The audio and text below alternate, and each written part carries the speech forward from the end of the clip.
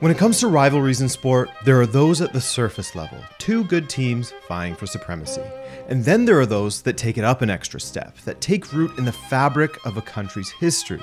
And that's exactly what the Klassieker is representative of. It goes deeper than only football, you know? This is Ajax versus Feyenoord, Amsterdam versus Rotterdam. Those who, as the saying goes, dream while the others put in the work. They have some arrogance. They think Amsterdam is the best city in the world. Everything happens in Amsterdam. That's totally different here in Rotterdam. Rotterdam is more focused on Amsterdam than Amsterdam is focused on Rotterdam. And given football mirrors life, these sentiments carry into football as well, carving out a clash of philosophies on the pitch that helped shape one of the greatest rivalries in football. They seem to see us as a little brother, like, oh, how cute. And they try to do so well, but whatever they try, we're not good enough. Is it arrogance if you have the best stats throughout all those decades, or is it just realism?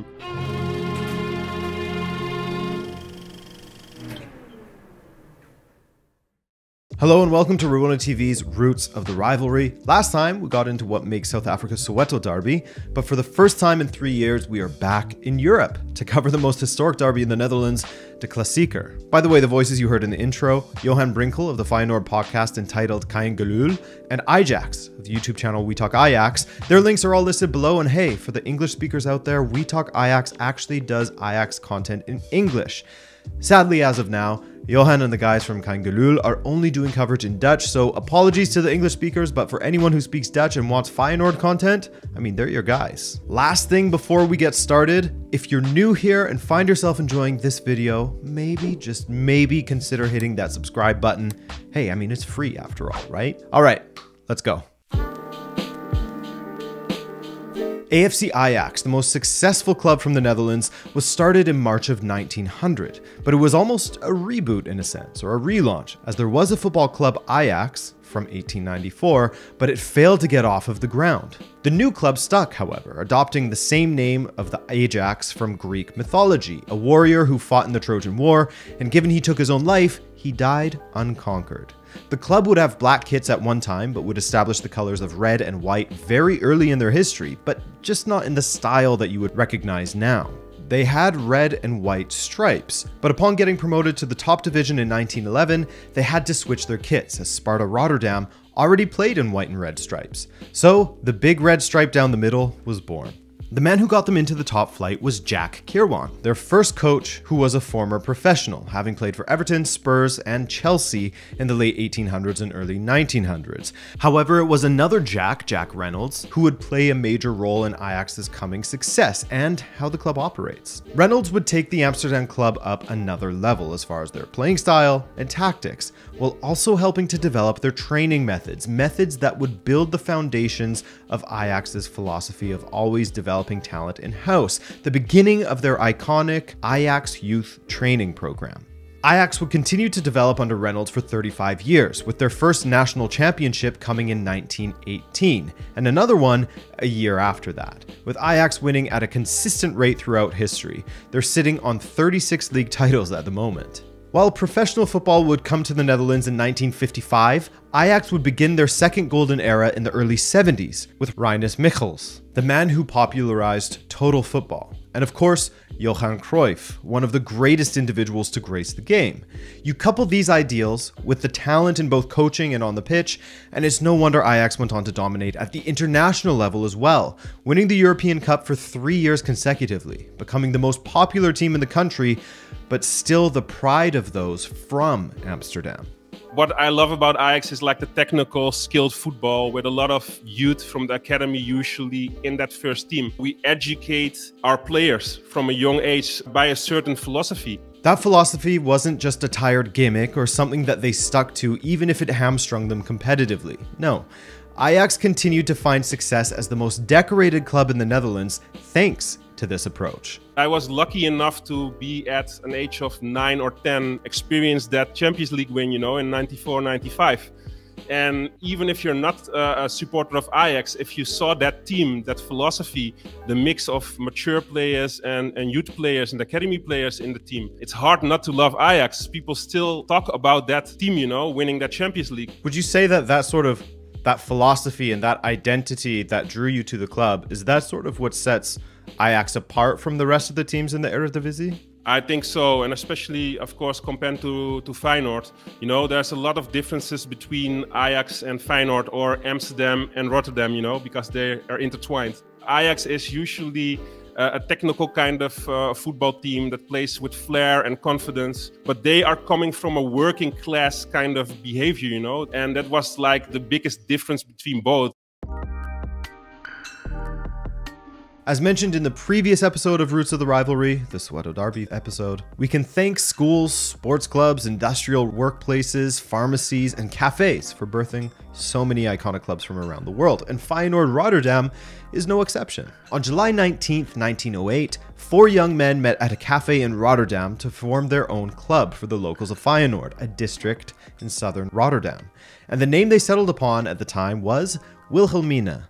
The first of 4 different names, actually, as the club that would become Feyenoord Rotterdam in the future went through many changes. In fact, they originally had the English spelling of Feyenoord in order to help out those Anglos, but they switched to the Dutch spelling in the 50s. But given the international success of the 1970s, they switched back to the English spelling. A lot of Anglophones, you know, people like me, probably were saying it like Feyenoord. Anyway, upon entering the Rotterdam Football Association in 1909, they changed their name once again, this time to Hilles Louis, I hope, Football Club, or HFC. Look, that's exactly why they changed the name from Feyenoord Dutch spelling to Feyenoord English spelling. I tried, man. These names are tough. But anyway, as you know, the name didn't last, and so they changed their name once again, as there was already a club named HFC in the league, this time settling on RVV Celeritas, and they even changed from their original red shirts with blue sleeves to don yellow and black stripes. After a couple of years participating in the Rotterdam Football Association, RVV Celeritas, gained promotion to the National League system, not the first division, but they had moved up, finally changing their name to SC Feyenoord. But it was also at this time where they switched back to their iconic red and white with black shorts and black socks with red and white hoops on them. While their name would change frequently in the early years and they would relocate their home ground a couple of times, one thing stayed constant. Feyenoord was the club of the people in southern Rotterdam, becoming known as the pride of the south and soon the pride of Rotterdam in general. It's such a big thing for me. I have 2 sons, I have a lovely girlfriend, I have a rich, passionate life with friends and family. I have a nice job, but Feyenoord always stands central in my weekly agenda. It's always the Sunday when we play the games. Every Monday I was like, okay, 6 more days to go to the Feyenoord match or watch the Feyenoord game. Rotterdam is a city which is well known for its harbor, its international harbor. Lots of Feyenoord supporters work something in the harbor. We always say it's Dutch, niet lullen maar poetsen, which basically means stop complaining and start working. That's the mentality of a typical Rotterdam guy or girl. Feyenoord's own history even points to how much of the club's fan base worked in the city's docklands, with the club acknowledging this as part of their DNA. They continued throughout their entire history to be known as the working man's club, and they climbed the football ladder in the Netherlands relatively quickly. Just over 12 years after their founding, Feyenoord was promoted to the top league in the country. 3 years after that, they won their first Dutch First Division League title. As they began to achieve success in the top flight of Dutch football, they began to amass supporters across the country, not just in Rotterdam, continuing to grow to the point of moving into their now iconic the Kuip Stadium in 1937. In the 60s, an Austrian manager named Ernst Happel joined the club, bringing about international success when they beat Celtic at the San Siro in the 1970 European Cup final, now known as the Champions League, of course. In all, Feyenoord would go on to become one of the early leaders in Dutch football when it came to success, competing with Ajax and later PSV in what would become the Netherlands' Big 3 clubs. Well, AZ Alkmaar would argue it's a Big 4, as Johan pointed out during our conversation. There are other teams in Rotterdam, of course, but Feyenoord has eclipsed them all. Rotterdam is the second biggest city in Holland after Amsterdam, of course. Unlike Amsterdam, they only have 1 professional football team, Ajax.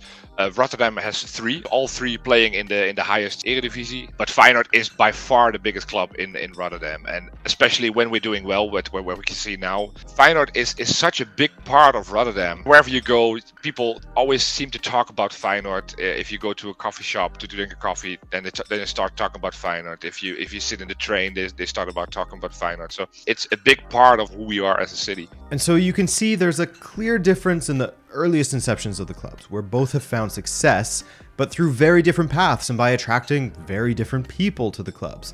And Johan actually brings up a familiar individual to help illustrate just what Feyenoord represents in a football context. Berghuis, who also played for the Dutch national team, is a player that we got from Utrecht when he was like 18 or 19 years old. Had a very nice career at Feyenoord. Ended his career as well after stints at Liverpool and Fenerbahce. But he's like more or less the player that everybody who's a Feyenoord supporter who loves him, because he's not the most technically gifted player. Like he keeps on going, he doesn't back down. And that's basically the mentality of Feyenoord, that we've always been said we are the club that brings up players that just keep on going and always want to fight, have the character to win games.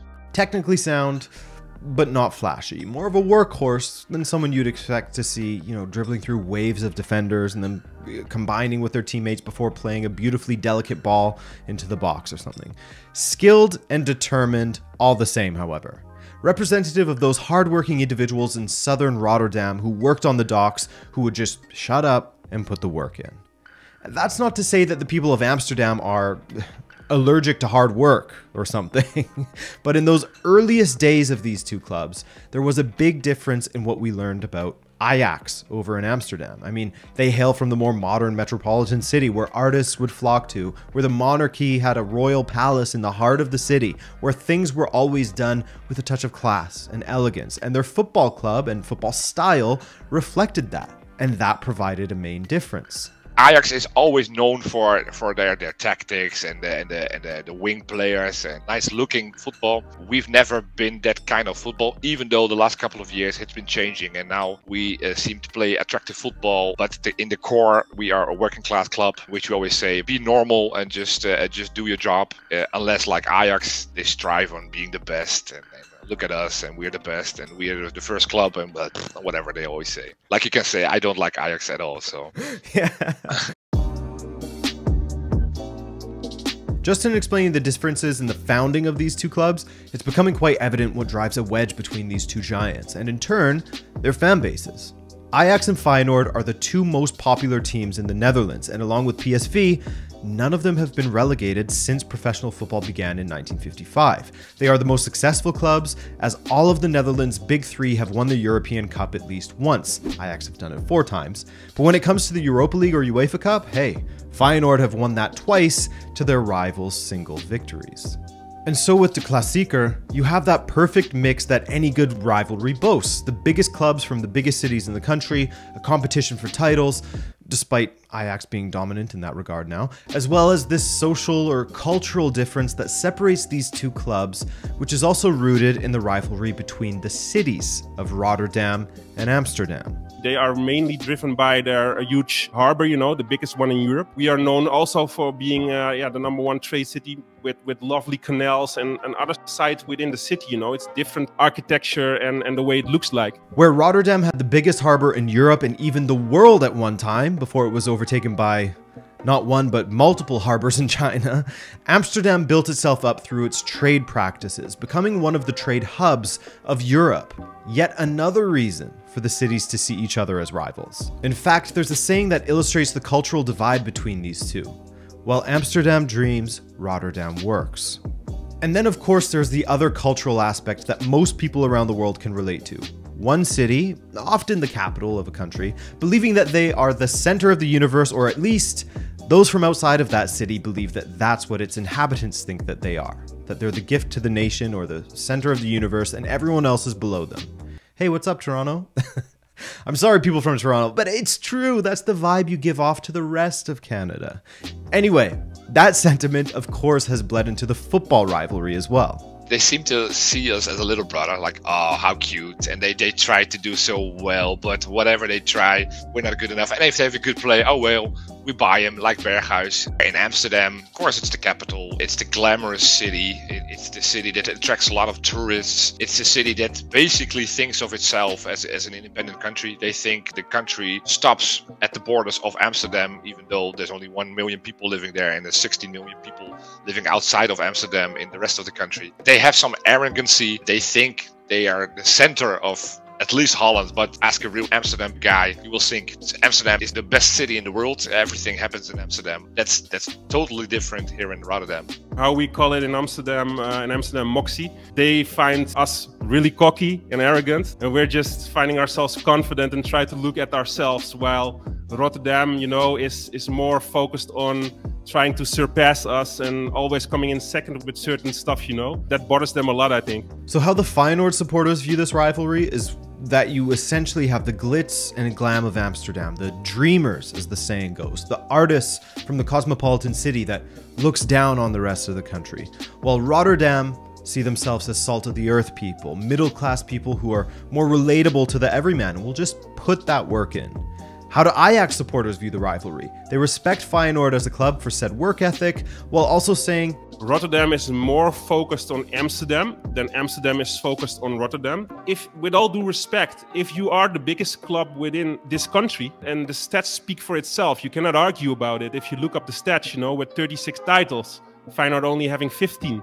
You know, the difference is huge. So is it arrogance if you have the best stats throughout all those decades, or is it just realism?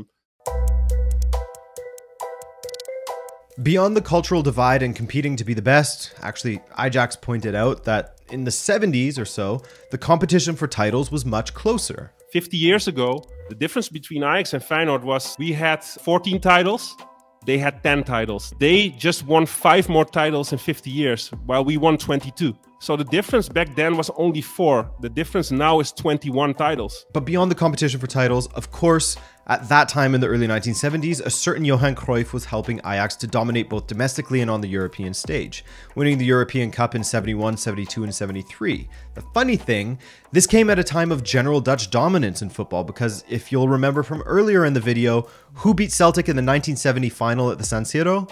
Feyenoord. But Ajax couldn't let them be the only Dutch side to win the European Cup. Hell, they had to surpass them there as well and take that accomplishment. Well, not take it away. You can't take it away from Feyenoord because the ink was already dry in the history books, but to surpass them again. However, in 1983, Feyenoord took something away from Ajax. Kind of. What or who was it? None other than Johann Cruyff. And it had to do with Ajax not wanting to give him another contract because he was already a little bit at age and wanted to give new players, you know, a chance, youth players like Van Basten and, you know, those kind of huge talents that were up and coming. Cruyff felt surpassed by that, and he had a little bit of grief. And he was like, okay, you guys do not want me, then I will go to the competitors. And your biggest legend, the best player ever, moving to your competitors, that's a hard pill to swallow, you know? Feyenoord signing an icon like Cruyff was a bit divisive. On the one hand, you're signing not only a Dutch football icon, but an icon of the sport in general. On the other hand, he's someone who you have rooted against for your entire life, as he had helped Ajax win 8 league titles and numerous cups throughout your shared history. He grew up 5 minutes from Ajax's stadium on top of all of that. He was an Ajax guy through and through, and that feeling was felt in the first match for Feyenoord, as whistles rang out at De Kuip and banners read "Feyenoord forever, Cruyff never." But given Cruyff was in his 19th year as a professional at 36 years old, this wasn't anything he couldn't handle. And he had only one mission. He wanted to become champions with Feyenoord. And he did. So he was the one laughing at the end. That's one way to win people over. And not only did he win the league, but he helped Feyenoord win the cup as well. And this came after Ajax had destroyed Feyenoord 8-2 in the first Klassieker of that season, 83-84. Feyenoord beat Ajax 4-1 in the second fixture of the regular season after Cruyff had helped Feyenoord develop their tactics. And they beat them in the round of 16 of the cup as well. All of this after Cruyff had assured the nation that Feyenoord would win the league. He called his shot and he made it. And what made this bravado all the more impressive? He said it after Feyenoord had lost 8-2 to Ajax, saying, quote, "It was only 2 points. The prizes are given out at the end of the competition, at the end of the 34 games. Just wait, you'll see." So that Amsterdam moxie, bravado, arrogance, whatever you want to call it, that the Feyenoord supporters have so much disdain for, it did help them bring a couple of titles in. Definitely a sore spot for the Ajax board that said Cruyff's services weren't needed at the club anymore. But a transfer in the opposite direction would bring a lot of heat to the rivalry as well. He was the captain of Feyenoord for many years. It was their best player. And he had a minimum fee release clause. And Ajax just at the beginning of last season was like, okay, we want to buy you.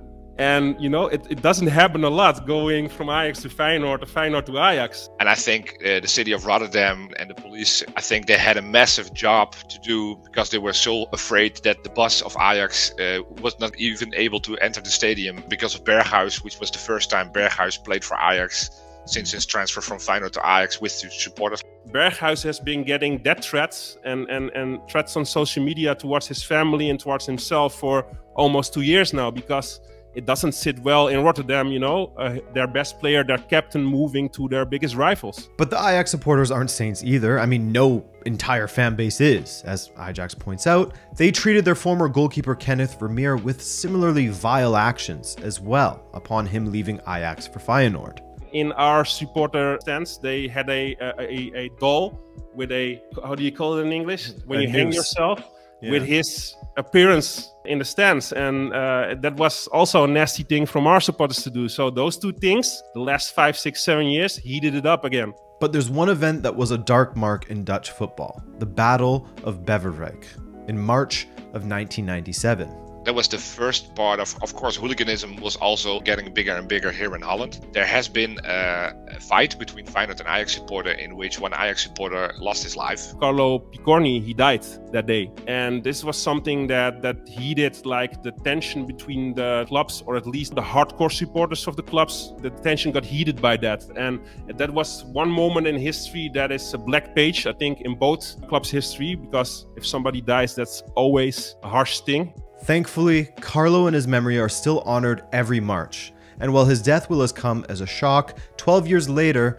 the two sets of fans perhaps hadn't learned their lesson, as a fight after a match in Amsterdam in 2009 led to the two cities agreeing that away supporters wouldn't be allowed to attend matches as a way of mitigating as much violence as they can. The government had to intervene. Originally, they said 5 years without supporters, and they extended it, and it's still active now. So we're now in 2023. So this was also a defining moment in our history, because we're without away supporters for now almost 14 years.